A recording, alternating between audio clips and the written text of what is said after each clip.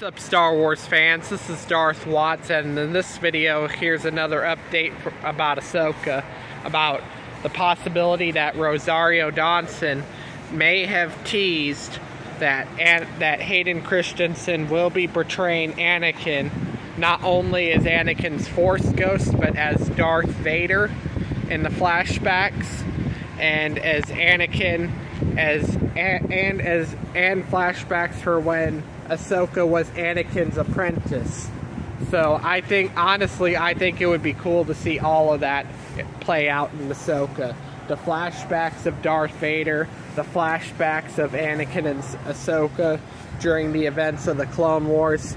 That would be pretty awesome to see. No doubt, it would be awesome. But yeah, I mean, especially the part where Anakin will be a Force ghost in Ahsoka. I would love to see Ahsoka encounter Anakin's Force ghost, be able to communicate with Anakin's Force ghost. I would love to see that happen in Ahsoka. But anyways, I don't really have a whole lot to say about this, although I did see something about Rosario Dawson teasing that.